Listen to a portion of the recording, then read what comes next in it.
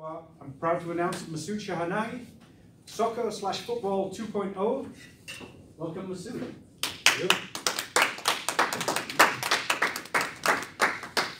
This is a surprise for me. I thought it was to take sandwiches home. That too.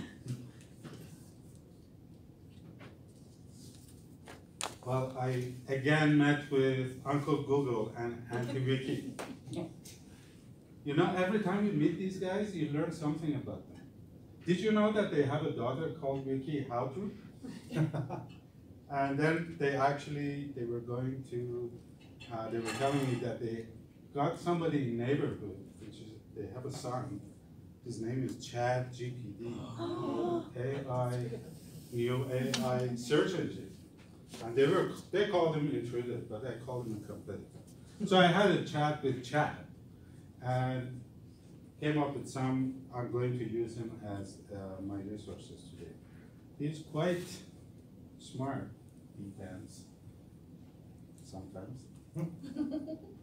So today I'm not going to do the debate. I missed last time because of the time to talk about the organization behind football and soccer. Today I'm going to talk about more factual and a little bit more serious, not too much, but a little bit serious. And then see what organizations are behind football and soccer. Now, did you know that actually Canadian football is different than American football?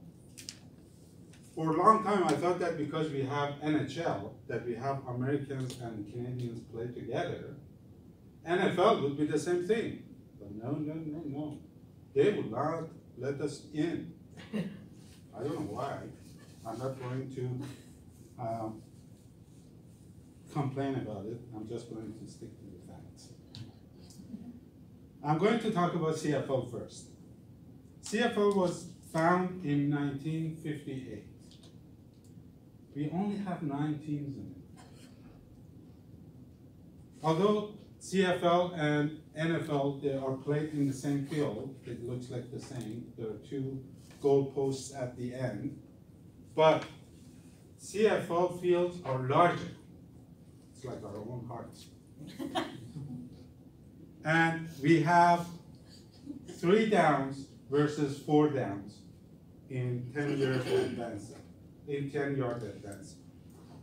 So I believe it's a tougher game. I don't know. I think we are tough. Our seasons run from June to November.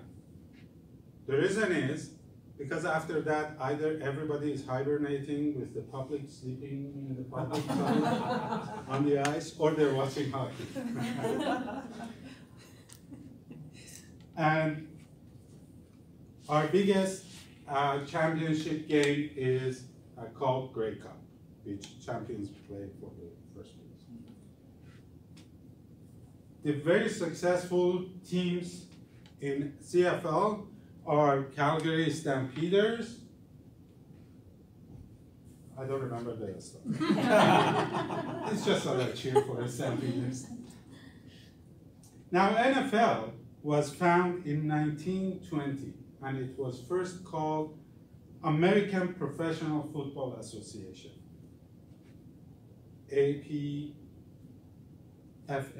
And it was because this difficult, in 1922, they changed it to NFL. It was just national. Ironically, NFL, they call it NFL, but they call it American Football League. American Football League has 2 conferences. One is called AFC, and the other one called NFC, which is National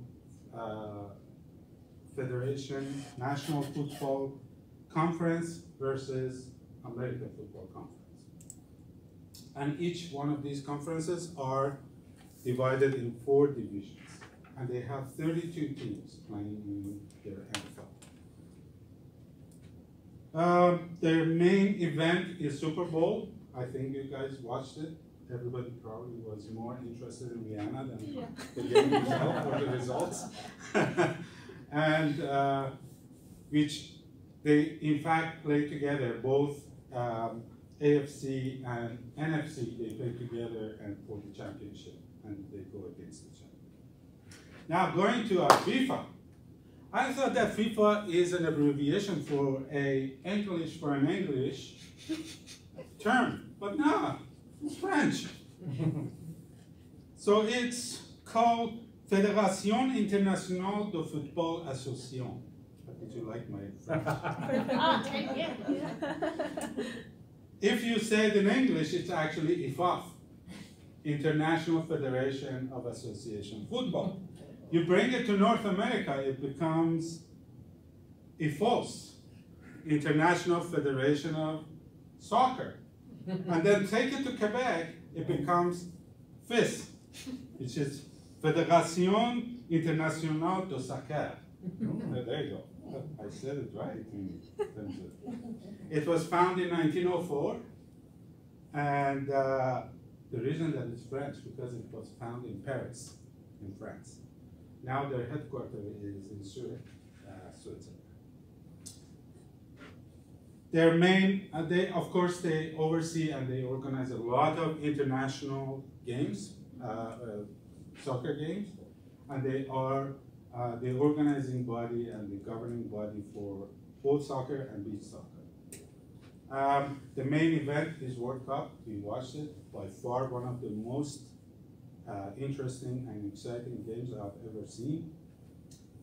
And one interesting statistics I saw about them, that they have 211 members. That means after the United Nations, they are one of the biggest organizations in the world. They're number 2. That's why I think the president was so adamant not to discriminate anybody, because one of their goals is to avoid and circumvent the discrimination and racism and all the bad things that you hear around these days. Anyway, doesn't matter what game we are talking about, any kind of a team game, say basketball, football, soccer, they have these messages. They're all about teamwork, practice and hard work. They try to communicate friendship with their audience through their leading, entertaining programs and fun events.